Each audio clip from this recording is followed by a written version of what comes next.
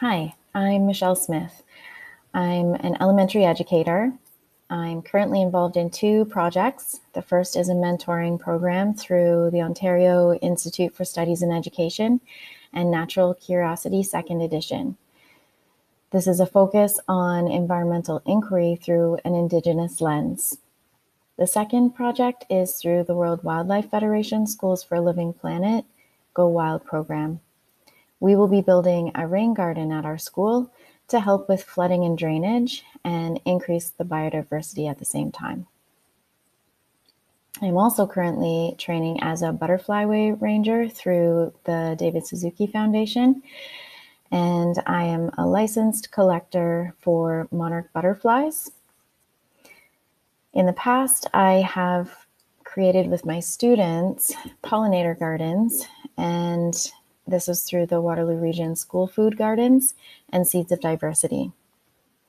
I am very passionate about monarch butterflies and pollinators in general.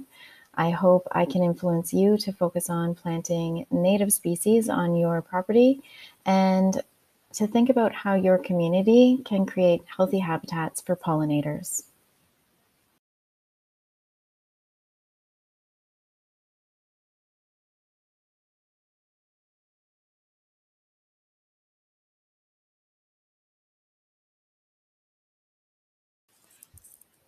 I was raised in the countryside outside of a small town of about 5,000 people.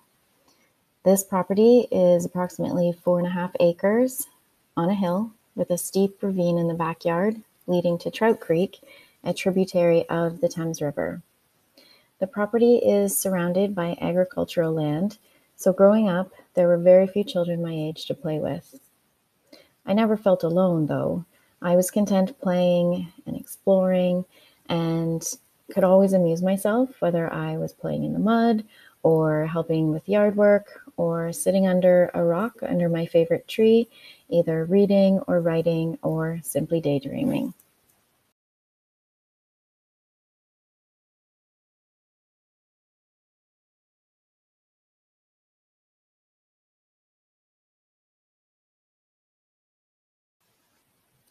It was complete culture shock moving to Toronto to go to university.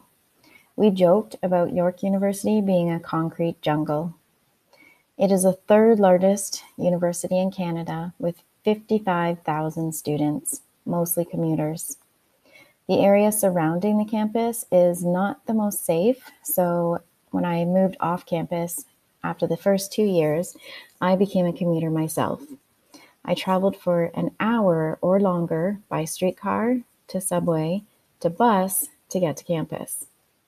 When I think back on this time in my life, I feel exhausted. I was definitely suffering from being disconnected with nature. As an English major, though, I focused on post colonial literature, which is highly connected to the work that I do now.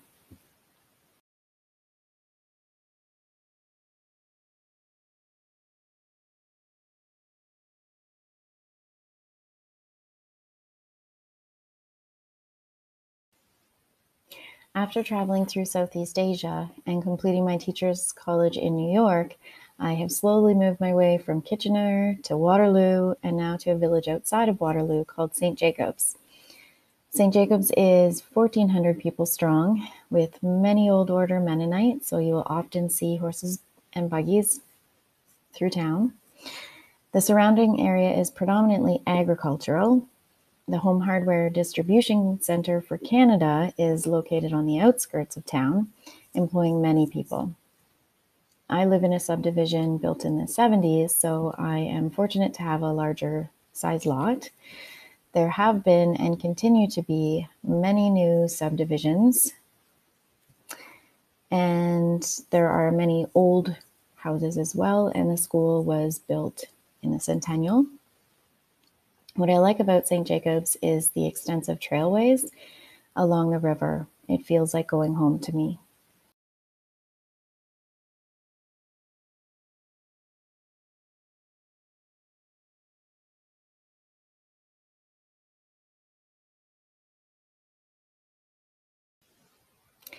I work at a school in Elmira, Ontario, in a small city of 10,000 people. Just like St. Jacobs, there is a mix of original settler houses, old and new subdivisions, with the addition of manufacturing. The school is situated on what was originally a swamp, so Parent Council wanted to do something about the flooding we have every year, which keeps the students on the tarmac instead of running around playing on the grass. They want to use the water as a resource, however, instead of a hindrance, so they're looking at putting outdoor learning areas with pathways connecting to each other and to the adjacent forest. I had been applying for grants to put in food gardens and had been visiting Indigenous gardens as well. And so this brought the opportunity to bring all of these ideas together. And so this is where we're at.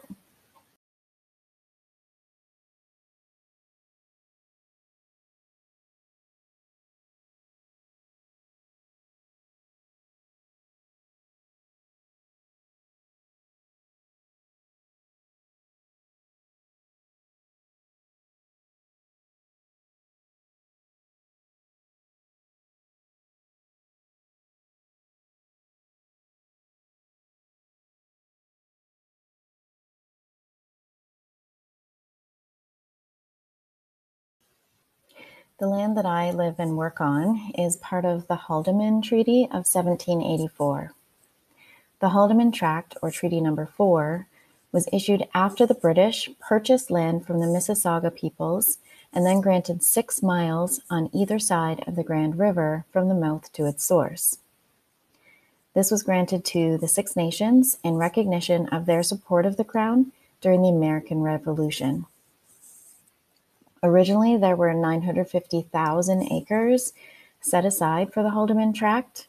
Today, 48,000 acres remain. The first instance of non-Six Nations settlers inhabiting land on the Haldeman Tract began in 1798. The Six Nations are in active litigation about the management of their land, money, and other assets, and the manner in which they were disposed of by the Crown. I appreciate the opportunity to do this work on the traditional territories of the Haudenosaunee, Anishinaabe, and neutral peoples, and acknowledge their enduring presence on this land today.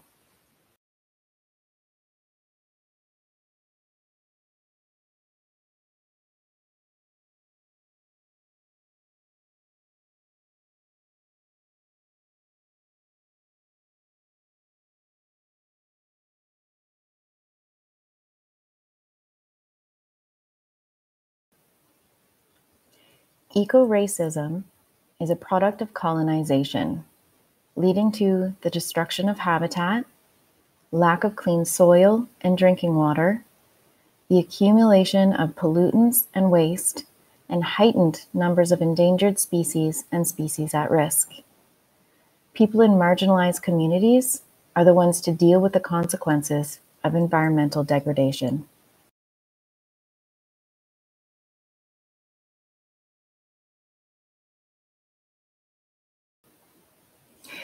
The areas in Canada which have the most fertile soil see the highest levels of industrialization and heaviest population. I live in the Carolinian Zone, stretching from Toronto to Windsor, the most diverse ecoregion in Canada, and also has the most people and industry. Pollinators are responsible for 3/4 of the world's flowering plants.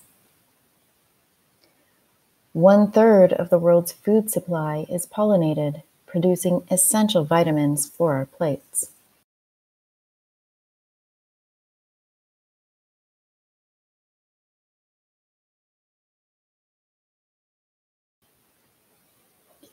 Pollinators have seen a steep decline since the 1970s due to habitat fragmentation, degradation, and loss. Exposure to agrochemicals such as herbicides and insecticides decreases their resistance to pests and pathogens.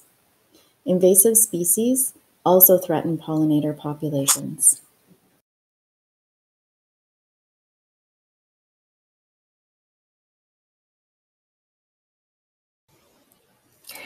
I have chosen to focus on the monarch butterfly, just one of the pollinators threatened across Canada.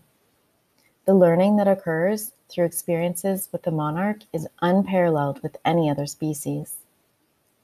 Monarchs are wondrous creatures, igniting curiosity and an interest in citizen science.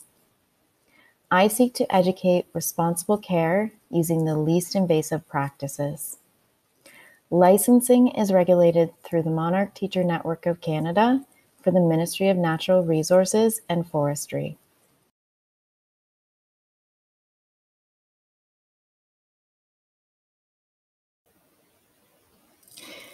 It is important that we think of our neighborhoods as corridors of connected green spaces. Even if your access to the outdoors is a balcony, planting one pollinator-friendly plant in a pot makes a difference. When you plant them, they will come.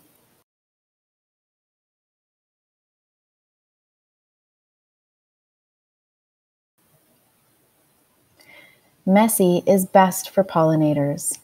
Leave sticks, twigs, leaves, and grass clippings in your yard. These become habitat for pollinators.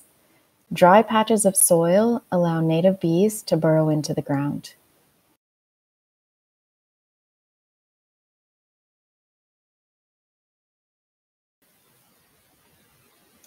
Grow native plants sourced from a native plant supplier in your area to ensure there are no invasive species and the plants are well adapted to your area. Consider lawn alternatives instead of grass, which is basically a desert for pollinators.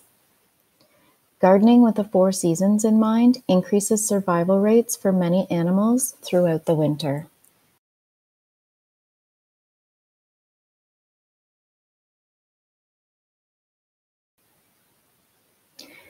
The life of the monarch butterfly depends solely on this plant. This is a common milkweed.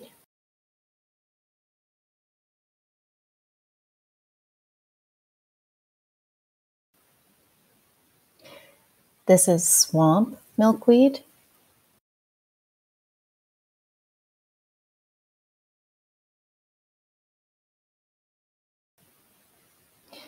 This is butterflyway.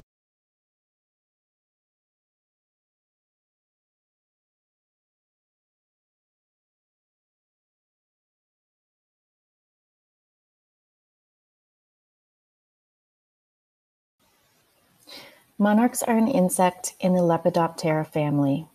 They appeared in the fossil record around 400 million years ago. They go through complete metamorphosis from a caterpillar or larva to a butterfly. They have scaly wings, 2 forewings and 2 hindwings. Their proboscis allows them to suck nectar from flowering plants and has led to coevolution between plant and insect. During their 10 to 14 days as a caterpillar, they gain 2,700 times their original weight. If this were a human baby, it would be the size of a school bus by the time they were fully grown.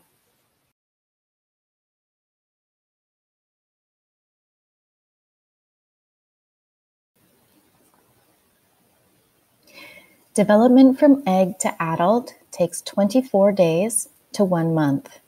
There are many factors affecting growth and development. Monarch eggs will not hatch in very dry conditions. Also, drought will kill the milkweed, affecting monarch.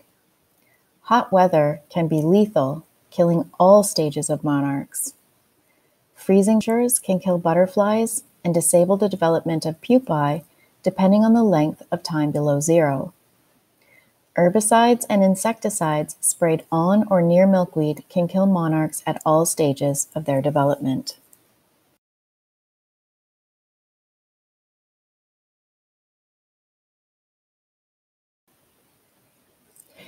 Each female monarch lays several hundred eggs, usually on the underside of leaves of the host plant, milkweed. The egg is whitish in color, about the size of a pinhead, ridged, and similar in shape to a football. The eggs hatch about 3 to 5 days after being laid. In the final day before the egg hatches, the top of the egg turns dark black. This is the head of the monarch caterpillar starting to show through. When the caterpillar emerges, it often turns around and eats the eggshell.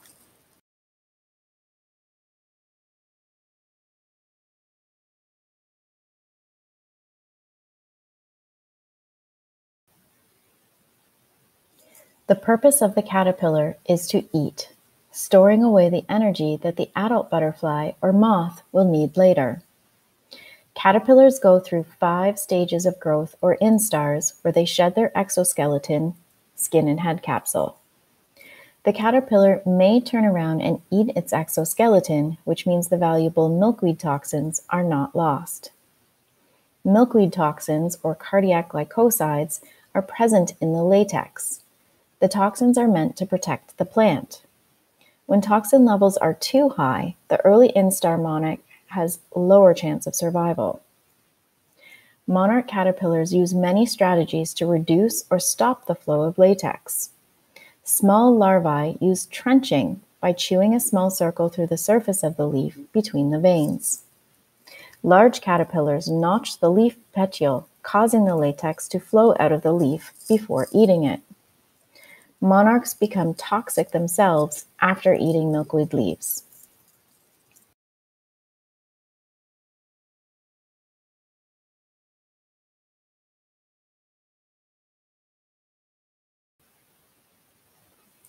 Monarchs are caterpillars for 9 to 14 days.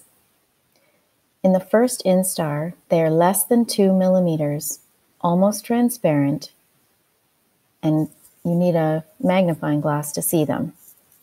This lasts for about 1 to 4 days. The second instar is 5 millimeters. Yellow and black striping is now visible, and this occurs for about 1 to 3 days. In the third instar, the front tentacles form. They're about 1 to 2 millimeters. Their body length is 9 to 14 millimeters. Their striping is clearly visible now, and it looks like they have white socks above black shoes. This lasts for about 1 to 3 days. In the fourth instar, the front tentacles grow to 4 to 6 millimeters long. Their body length is now 13 to 25 millimeters. They have white, yellow, and black stripes, which are vivid, and now it looks like white socks. 2 to 5 days is the time of this instar. In the fifth instar, the front tentacles are now 9 to 13 millimeters. Their body length is 24 to 64 millimeters. Their stripes widen, and their white socks now look like large dots. This lasts for about 2 to 6 days.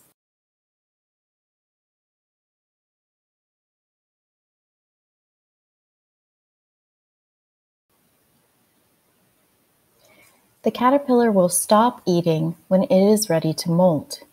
It spins a silk mat on the leaf and uses the hook of it in the bottom of its feet to hook into the silk. It then takes air into its body to puff itself up until the old skin splits open. The new instar pushes forward head first and walks out of the old skin, which is still fastened to the leaf.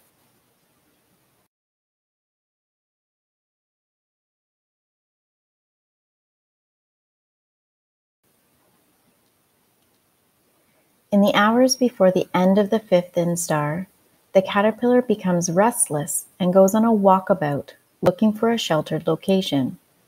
The caterpillar spins a silk button to a horizontal surface and hangs upside down from it in a J shape. Within a day, it will shed its skin for the last time. The green pupa emerges, and as it does, the caterpillar sticks a black stem, called a cremaster, from the end of its abdomen into the silk button, securing it much like Velcro. The antennae hang limply. The emerging pupa wriggles and does what's called a pupa dance, causing the old skin to fall off. The pupa is sensitive for many hours afterwards. Once it is hardened, it is thick, almost like a fingernail.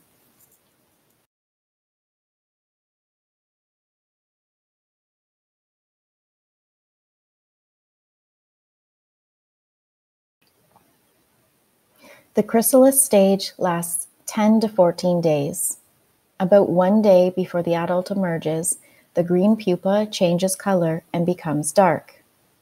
The black and orange wings, legs, and other external features can be seen on the outside of the developing pupa.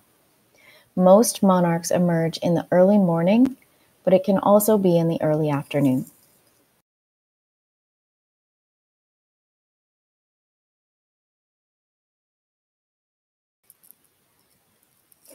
Males have black spots on a vein of each hind wing. Females have darker veins. Wings are covered in scales that give them color, contribute to lift during flight, and serve for thermoregulation and warning coloration. When butterflies emerge, they are very fragile. Their wings are crumpled and moist for about 15 minutes. They have 7 air holes connected to a maze of tubes. They pump their swollen abdomen to push fluid through to the end of the wings. The wings are dry after a few hours, but they should not be handled for the first day. The proboscis is in 2 pieces. The butterfly rolls them in and out until they zip together as one.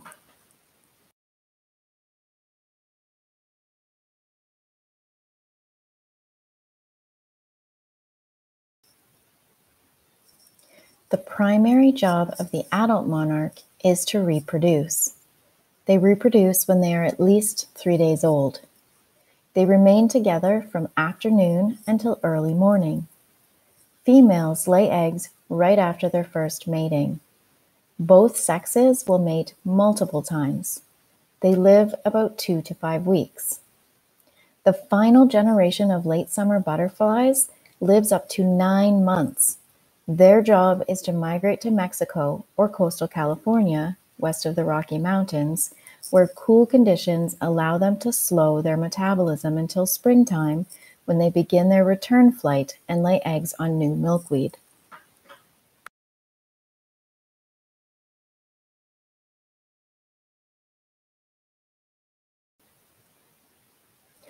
Adults don't grow in size, but need to obtain food as fuel for flight.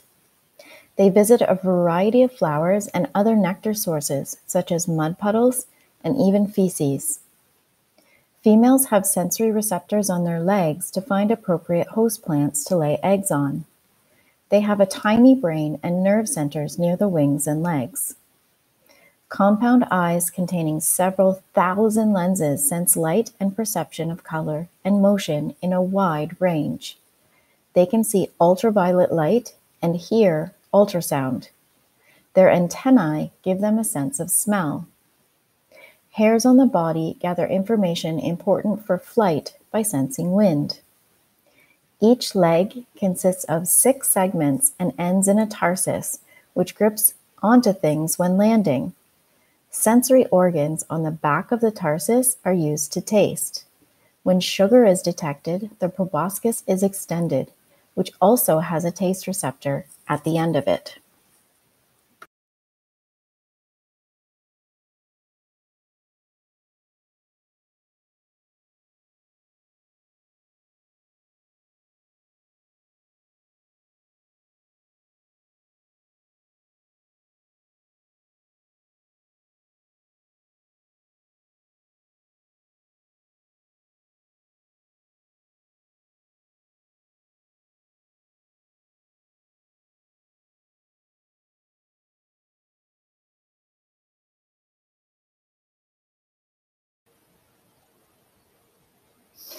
Late summer monarchs are in reproductive diapause. They will not mate until the following spring. They migrate only by day when the sun drops to 57 degrees above the southern horizon. They travel up to 128 kilometers a day at 15 to 50 kilometers an hour, taking advantage of south-moving masses of cold air. They start arriving in Mexico around November 1st, which is long celebrated as Day of the Dead. They cluster together in large numbers on roosting trees that are used year after year. They stop to refuel on nectar and can gain up to 35% in weight during their journey. They are excellent gliders and have been seen at elevations of 300 to 2,100 meters above Earth. They use the sun and light as a time-compensated sun compass to navigate.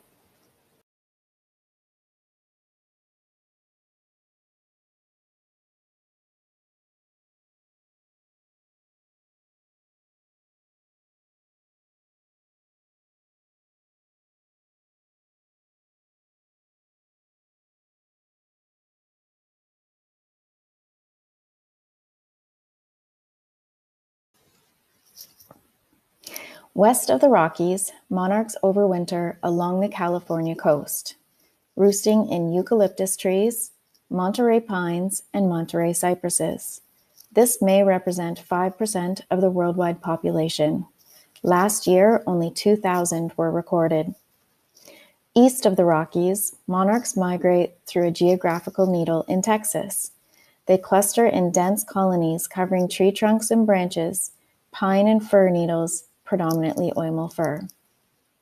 Dehydration is a serious threat to survival, so monarchs fly to nearby water and drink during warmer, sunny days of winter and early spring. The forest acts as an umbrella and blanket. Sites are generally on steep southwest-facing slopes. They form dense colonies, usually about 9. An area the size of a football field can host millions of butterflies. Scientists are not certain how these same sites are located the following year by later generations. There are speculations that the butterflies leave pheromones on the trees. Monarchs arrive at the overwintering site throughout November. By December, the final butterflies have arrived and the colonies remain in great clusters until mid-February, moving down slope several times during the winter. As well as dehydration, monarchs are threatened by extreme weather, and climate change impacts this greatly. So as temperatures are higher or lower than they should be, the monarchs are more vulnerable to that. They won't be able to find another place to do their overwintering. This is the only place in North America, in California and in Mexico, that is appropriate for them to do this. There are 2 species of birds, the black-backed oriole and black-headed grosbeaks, and also a species of mouse in Mexico can feed on monarchs without suffering from the effects of milkweed toxins.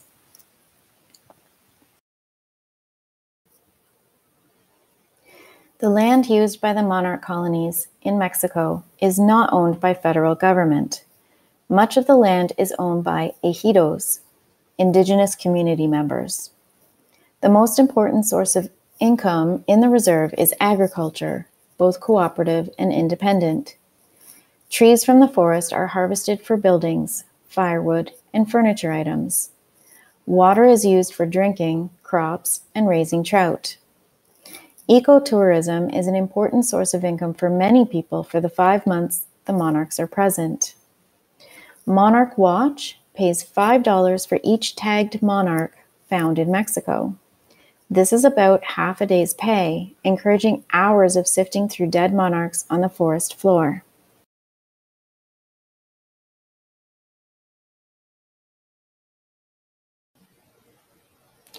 By mid-February, increasing temperatures and day length cause reproductive diapause to cease. Monarchs begin to mate in large numbers in preparation for the return migration in the middle of March. Their return migration is tracked through an organization called Journey North. The butterflies fly north in search of milkweed to lay their eggs. Their children, grandchildren, and great-grandchildren recolonize the northern states and provinces later that spring in a relay race of generations. Depending on the length of the growing season, there can be up to 3 or 4 generations of summer monarchs before the cycle of migration begins again. Most monarch eggs and caterpillars do not survive in the wild. Less than 1% survive. They become food for other things. Pupil emergence problems can result from a parasite called Ophrysistis electrocera, or OE, which has likely co-evolved with monarchs. Human rearing practices can also cause decline in the monarch's ability to migrate. When monarchs are reared inside, they are not exposed to direct sunlight in order to develop their solar compass. Their wings are also smaller than butterflies reared outside. Since the survival rate is so low already, it is important that we do what we can to help. Appropriate handling and rearing techniques are taught as part of licensing through the Monarch Teacher Network. There are 100 species of milkweed that grow in North America. 14 of these grow in Canada. It is one of the first plants to move into an open area that has been disturbed by people or nature. Indigenous North Americans have used milkweed as medicine. Also, the stems were used to make bowstrings and ropes. Buds and pods can be eaten. The sap has been used as a natural adhesive and has been used to relieve poison ivy and to get rid of warts and age spots. The silk attached to the seeds for their dispersal is 6 times more buoyant than cork and absorbs oil but not water, so it has been used as stuffing for life jackets and cleaning up oil spills. Milkweed appears in the spring, reproducing from the seeds of last year's milkweed, or from sprouting from creeping underground rhizomes, or roots. Roots can grow 4 meters deep, and the length of the horizontal roots can increase up to 3 meters in a single season. A piece of root about 2.5 centimeters can produce a new plant. Plants do not flower until the second year. Cross-pollination is essential. Only 2 flowers of several hundred become fertilized and produce seeds. Flowers grow in clusters with 5 cups, 50 flowers in each cup, each of which contains nectar. Each flower has a dumbbell shape with a 5 up, 5 down appearance. Bees are attracted to milkweed flowers. They put their feet to rest and discover that it's smooth and slippery and leads to pollen in the cup. As the bee bends to sip nectar, it pumps its feet to keep its balance. The bee moves its foot inside the slit in the cup, which clamps down and splits open a black dot holding the pollen. When finished feeding, the bee must dislodge its foot, opening the clamp and attached pollen bags. If the bee is not strong enough, it dies on the flower. The pollen bags left behind begin to grow tubes down the flower to the bottom where it fertilizes a tiny ovule, which becomes a seed, and the part of the flower that holds the seeds begins to turn into a pod.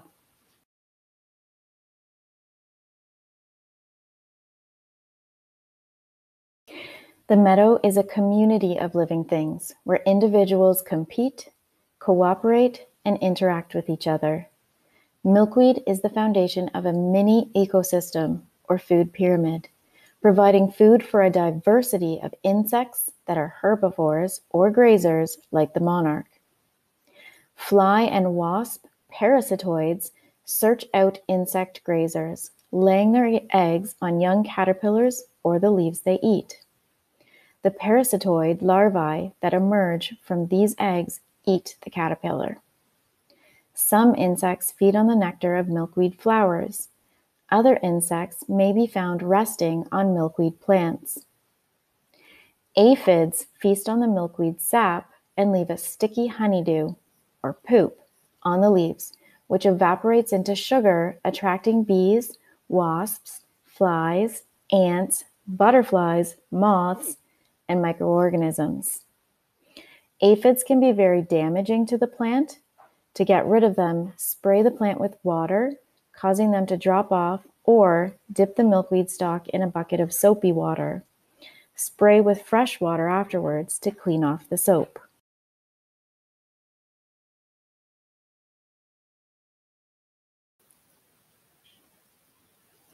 The milkweed tussock moth has tufts of orange, black, and white growing from its body.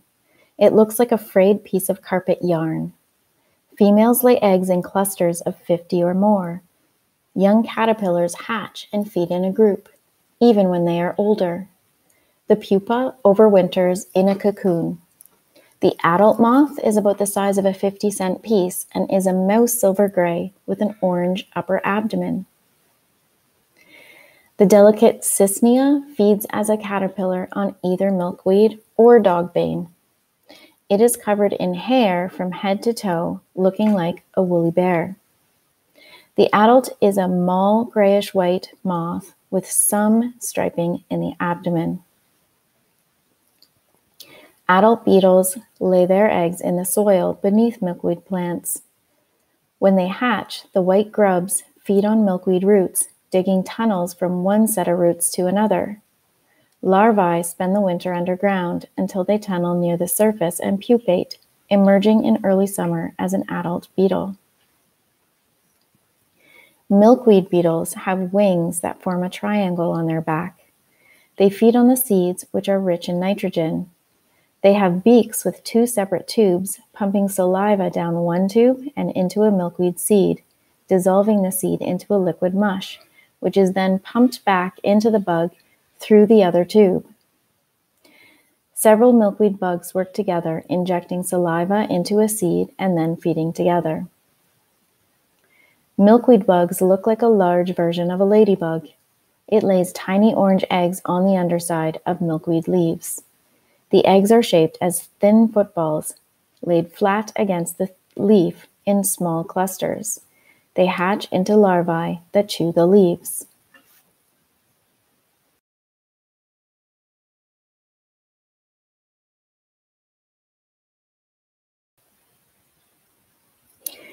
Ladybugs feed primarily on aphids. Syrphid flies, or hoverflies, are predators in the larval stage, looking like tiny slugs and feeding on aphids and scale insects. They overwinter in soil and pupate in summer. They are striped black and yellow and orange on their abdomens, in striking resemblance to bees and wasps. They are important pollinators, feeding on nectar and pollen. Pentatomidae, or stink bugs, are shield-shaped and have piercing, sucking mouthparts. They mostly feed on plants, but some feed on caterpillars, including monarchs, and the larvae of other insects. They inject saliva that dissolves soft tissue and then drink the digested material. Lacewings are fond of aphids, but also eat small caterpillars and other soft insects. Many species of bees and wasps are parasitoids, living on or in the bodies of other insects and spiders and eventually their hosts. Both bees and many species of flies are critical pollinators of milkweed, carrying packages of pollen between plants. Many bees and wasps are nectivores, visiting milkweed to feed on or collect nectar either from the flowers or from the honeydew that aphids have ejected onto leaf surfaces. Paper wasps search for caterpillars to feed to their young, and others are parasitoids. Ants are major players in the milkweed community. They are farmers maintaining a ranch of aphids, predators on monarch eggs and young caterpillars, nectivores of milkweed nectar and aphid honeydew, and scavengers. They may remove eggs and caterpillars from leaves on their aphid ranch, possibly to reduce competition and predators of the aphids.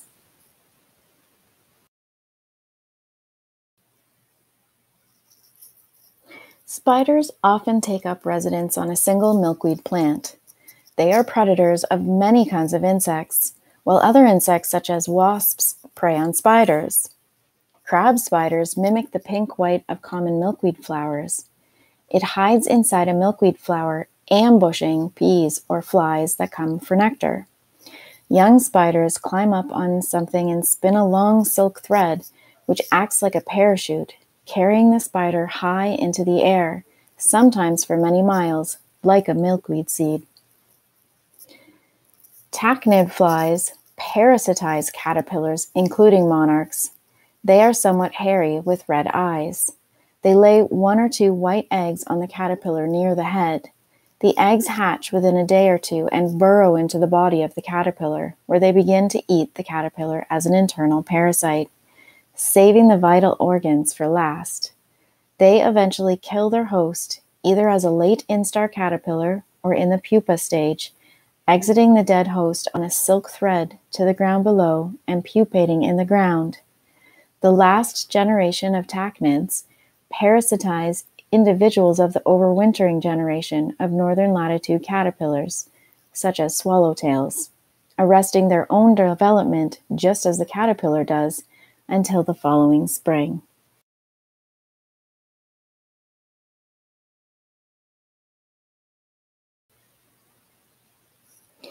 There are two options for getting your milkweed started. You can germinate the seeds or transplant rhizomes of an existing plant.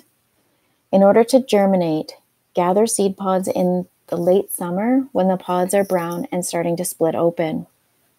Separate the fluff from the seeds and dry them. Keep the seeds in a paper envelope and place them in the freezer for 2 to 3 months.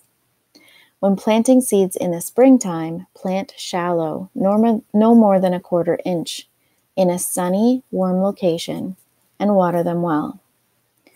Germination occurs in 8 to 14 days. You can induce more germination by scarifying and by repeatedly water soaking and drying them between damp paper towels to break dormancy.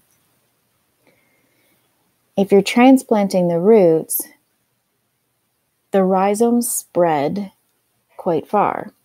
So each stalk is a clone of one large plant connected by underground roots.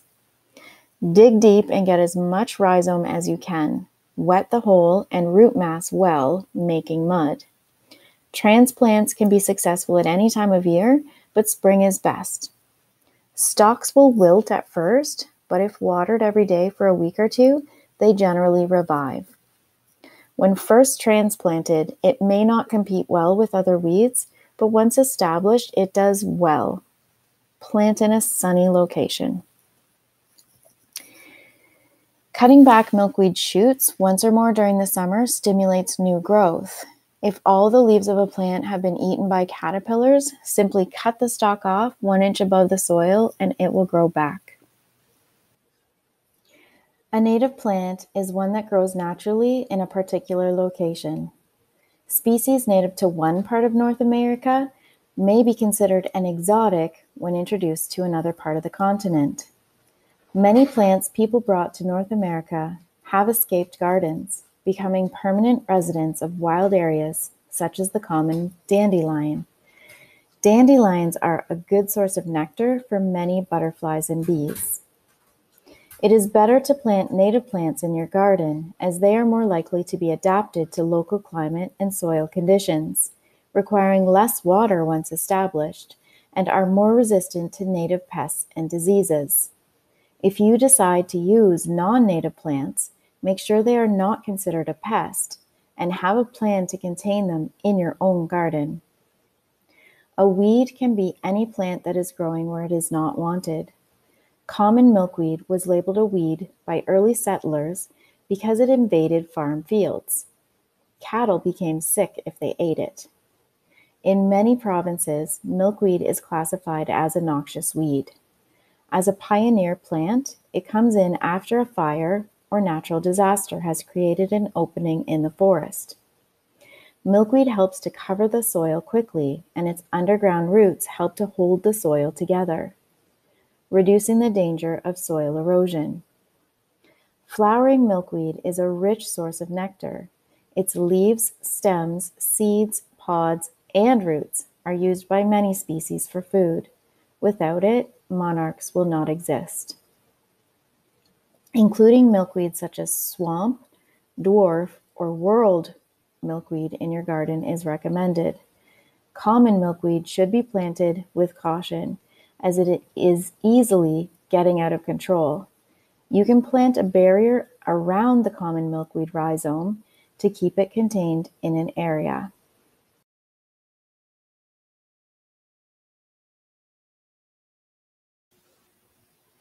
Here are my top 10 tips for a successful butterfly garden. Number 1. Start small. You can always enlarge the garden when more people join in. Number 2, enlist the support or help of other people. Educate them in the whole process. Number 3, locate the garden in a sunny area. Think meadow. Number 4, think 2 kinds of plants, nectar sources and host plants. Number 5, think water source. Mulching the garden will save water and suppress weeds. Lawn clippings are good mulch. Number 6, include both annuals and perennials. Using native plants provides butterflies, insects, birds, and mammals of your area a food source they can use throughout the growing season. Number 7, consider having a damp area or shallow puddle in the garden. Some butterflies drink and extract minerals from moist soil. Number 8, consider placing flat stones, bare soil, or vegetation in the garden for butterflies to perch on. Spread their wings and bask in the sun to raise their body temperature.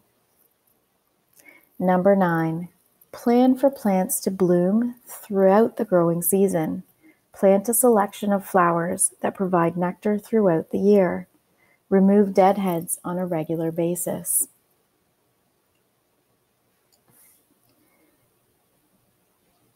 Number 10, do not use pesticides in or near the garden. Most traditional garden pesticides are toxic to butterflies.